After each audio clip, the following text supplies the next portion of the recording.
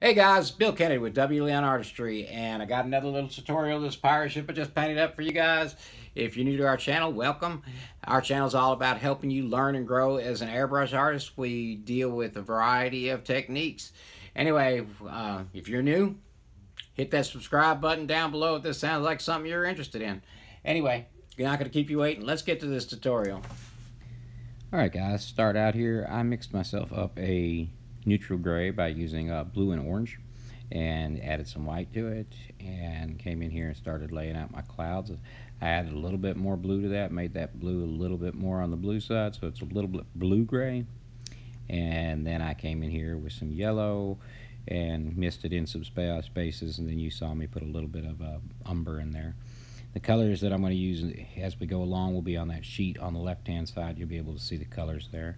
So I came in here with my umbers a little bit, and then I used a very light yellow, based the back, and then I mixed up some orange, as you can see on the left hand side, and started putting the orange, working from the outside in. And then notice that really dark color that I'm using there, although I'm going to use it sparingly in places. And then I'm going to use a desaturated violet, which is adding purple or violet to my yellow, and place that in some places. And that not complete at the top. I'll be coming back adding a little bit of color to it later, but not much. Then I came and I used some red, and I'm just running it sparingly, so that's why it looks pink, and roughly put in some red in there. And the reason I do that is so that the red shows up under the layer of black. So well, not black technically, it's a very dark red and black mixed in that, so it's pretty desaturated, so that those red tones will show up underneath. I wanted to simulate that the sunlight and the clouds and the moonlight were creating some color on the water. Notice I'm using that dark color out there. I create that horizon line out, and I'm going to sparingly go in here. I'm kind of making this up as I go to create those water effects, and I'm just going to work side by side.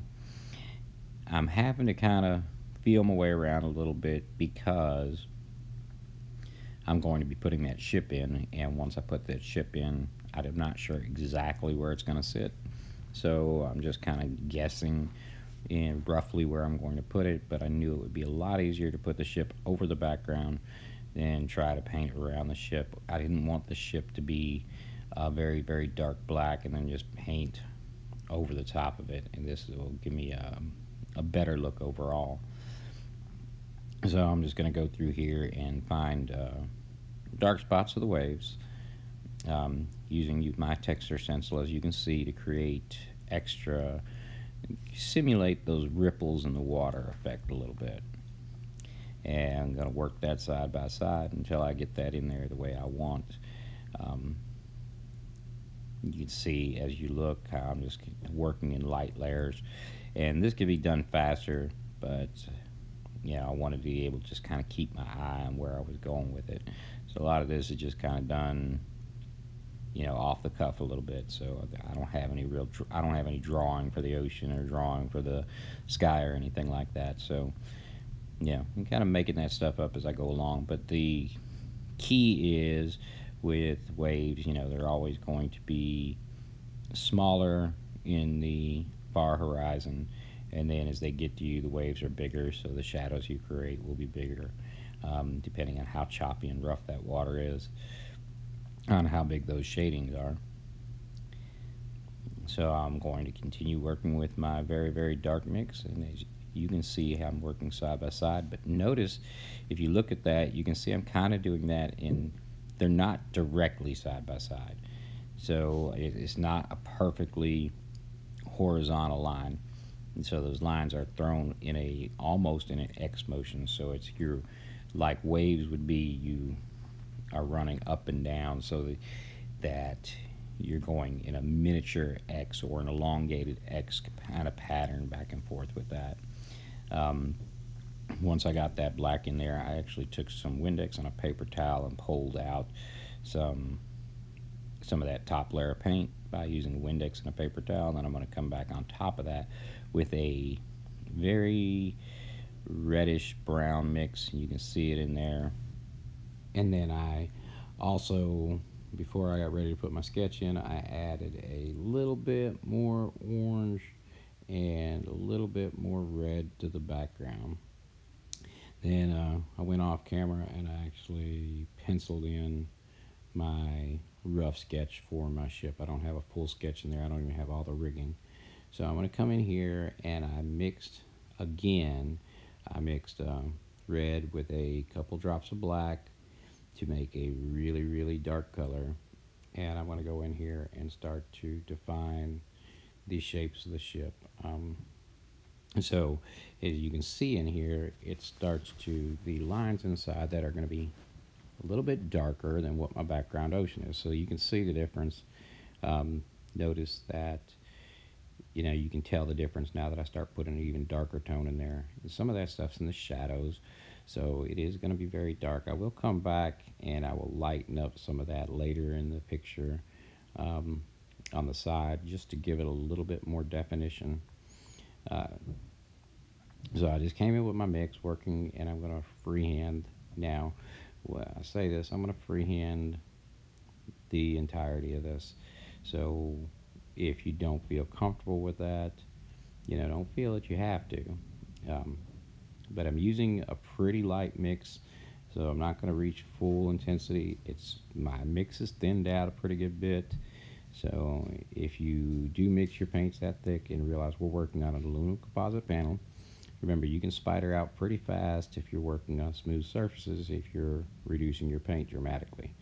So my paints are pretty reduced, and you know, if you start trying to flood fill, it's going to make a mess. So that's always important to keep in mind.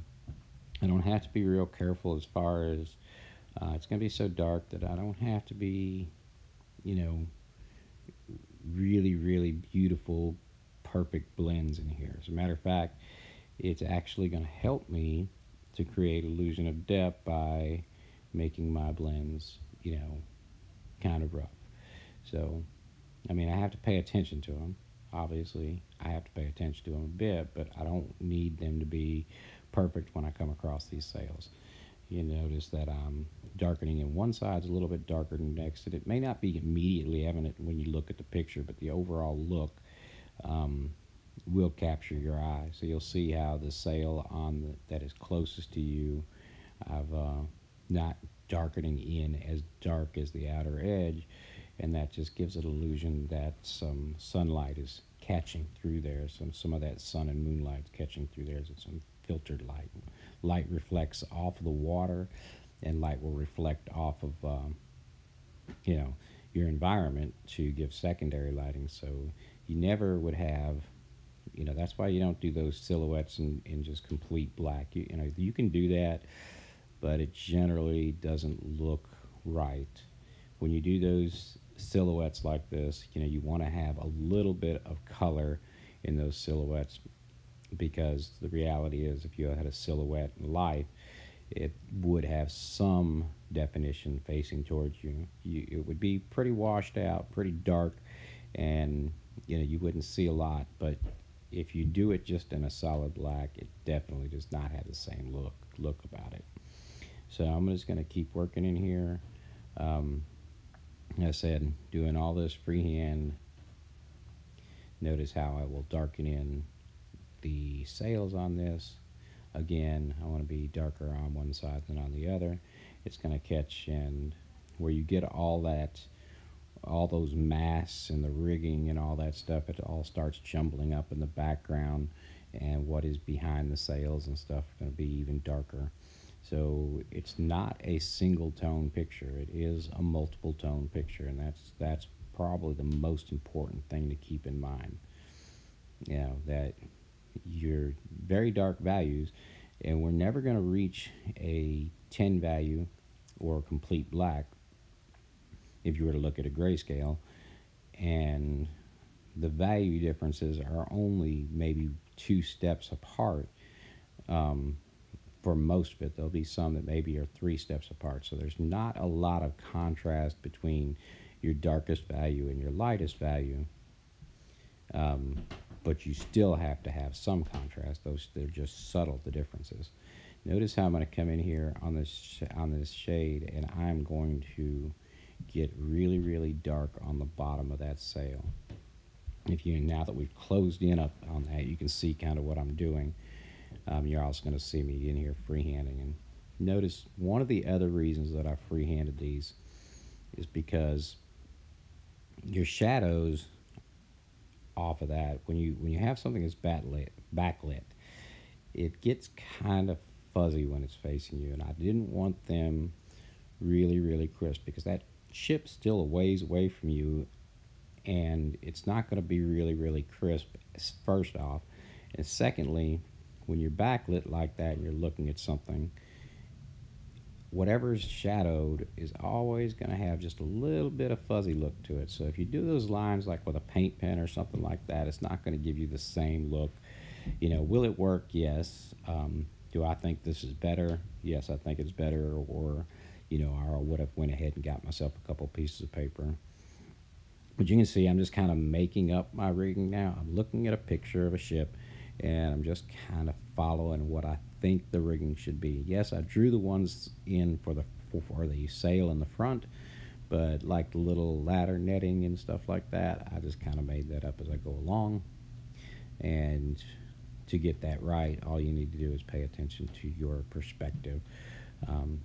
That obviously, as they're going up, the netting, it's going to work off of a triangle like that. The netting, first off, is made that way. And secondly, your perspective is going to be skewed, so that is the look that you should be having. After I got that mostly filled in the way I wanted it, I still got a little bit more work to do. I'm going in here and I'm erasing out some really bright whites to simulate the white water that would be created by the ship as it's moving through the water. So you're getting those broken water where it's coming in there, and we're going to tone over those a little bit, but yeah, for now I just carried that all the way back to complete white. They're a little bit harsh, but we'll work on that. Then I came back in with my very dark red and black mix. It's still the same mix, and continue working in those sails. Notice how much darker it is than before. This has needed probably a little bit more red to warm that up, but that's okay, because I'm going to bring in a little bit of oranges in a little while. It's a little bit gray, too gray for me at this point, but in the end I'm going to have that straightened out. Plus I'm going to come back in with a little bit of white later, and I know that's going to blue shift really badly. And that's okay, because I can use my orange to clean it up because of the colors that I'm working with here. Notice that I put little lines in on the sails, and that would be where the sails are sewn together. The old sails were sewn together like that. So notice those little streak lines that I got going in there. Those are kind of important to put in. That's something that you're going to pick up on really fast. If you look at the folded sail, which my hand's in front of right now, but if you look at that folded sail, notice how that's folded in there. And those are things that exist in real life, and those are things you're going to want to copy, even though we're not trying to make a perfect picture, but you still want to simulate life. After I had the bulk of my masts and sails and all that put in, I came back in. I'm using a whisk broom to create some more ripple looking effects, but notice that I shaded in front of the ship, so that's going to make a huge difference in the look overall. So I've got a darker shadow in front of the ship because all your light is coming from behind, and there's going to be a shadow cast by the ship. All your light's coming from behind and above, mostly, I should say. So I'm going to go through here, and we're going to kind of play a little bit back and forth with that, because I'm going to take this whisk broom, and notice how those pieces that I'm using, notice how I'm not just going side to side. I'm turning that up and down so that those aren't directly side by side. After I do that, I'm going to go and I'm going to get me some reducer and a Q-tip, and you'll see me in a second, and I will start pulling out some little highlights on the water, which should create some white spots. That's the highlights. That's where the light is glittering off of it, because you got that moonlight from above, and then your sunlight from below, and then you're going to get reflections off the clouds that are above you that are going to cast water down on the ocean as well. So I'm using that with that. You pull out those highlights. Some of those will pull all the way back to white, but some of those, just touching them, will only pull back to that red layer that I put in earlier in my picture, which will give me a great variety of tones and textures. I'm going to use that. Obviously, you see me using that for the white water that I was talking about earlier that I had started to erase out. Decided I didn't get it white enough where I wanted it. I'm actually going to come over there and tone them down. That's going to be too white, so I will tone those down, but you know, I needed to get them crisped up. It was easier for me to do that than it would be to lay a lot of color. After I got those white, notice how I'm taking some white paint, and yes, I know it's going to blue shift, but I'm using some white paint and I'm glazing over it. I'm also, where I think the highlights are too sharp, I'm going to go over them, and that will soften the edges of those up. And when you soften them up like that, usually you don't have to worry too much about the blue shift. But the blue shift, since I've got so many orange and red tones in here, it's not a problem for me anyway. Using my little texture stencil, and those of you who haven't seen it, I make my own texture stencils. I have a video on that, to create you know, just more interest as I go along in the water. So I don't have a set exact plan.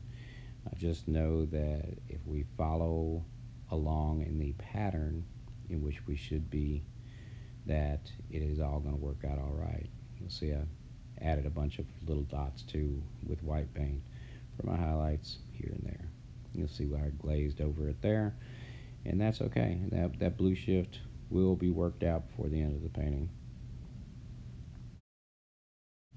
Still got my white in there, so I'm coming along adding a little bit to the sail, just brightening up that side over there where the moonlight would be catching it.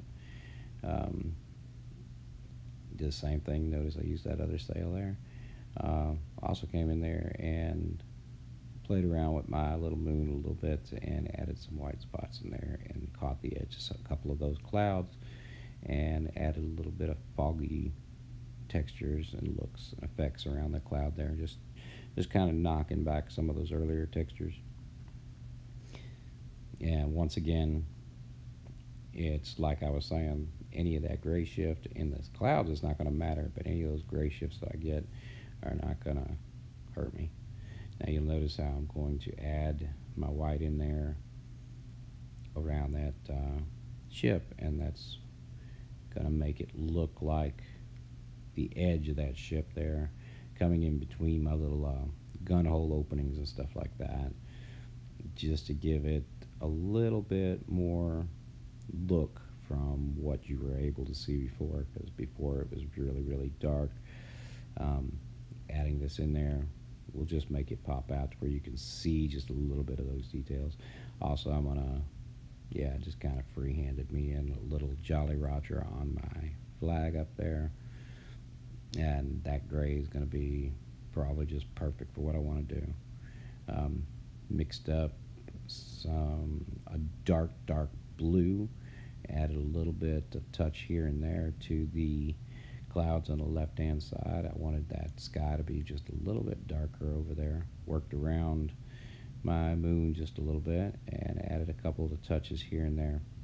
With those clouds, it's just important that you don't go in there and try to create, a whole lot of harsh lines. You don't need harsh lines in clouds. So a lot of that is just working really, really loose, a couple inches off the canvas. After I got that all done, I'm going to come back in here and I'm mixing up, I mixed myself up an orange, reduced orange, and I'm not sure I got that in there yet, but I'm going to take that reduced orange. You'll see it in a second, and then I'll cover up some of those gray spots and maybe a little bit of yellow around that sail there to knock out that color. And you can already see it on the gunwale where I use that orange to knock back that blue shift.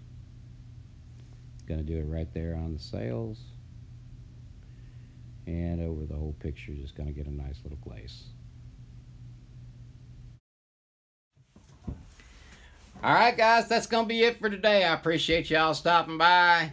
hopefully you got something out of this video. If you like the video, please give me a thumbs up. If you don't like the video, you know, the other thumb works just fine. But, you know, if you really like what you're seeing, hit that subscribe button down below. Make sure you guys share this video, get the news out there. Gonna get back to doing tutorials. Sorry, it's been a little while since I got one out. We'll get back to having them regularly every week.